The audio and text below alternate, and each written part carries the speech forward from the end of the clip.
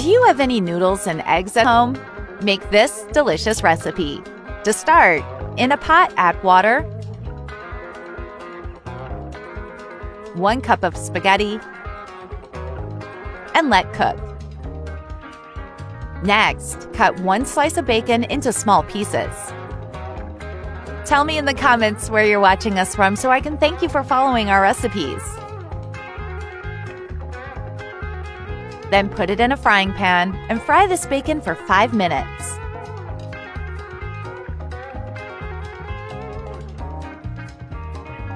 After that, in another skillet, add 4 tablespoons of butter and stir until the butter melts.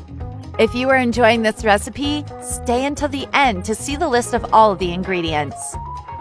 Now add the noodles, the bacon, 3 ounces of grated mozzarella cheese, salt to taste, pepper to taste, and stir.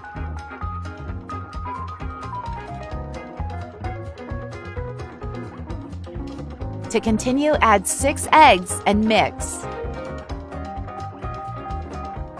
And if you're still watching this video, you're loving our recipe, so write in the comments, "I love easy recipes."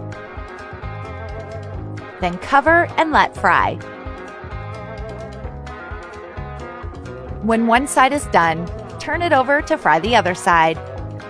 You guys, this recipe is very easy to make and is very delicious. I'm sure everyone will like the result.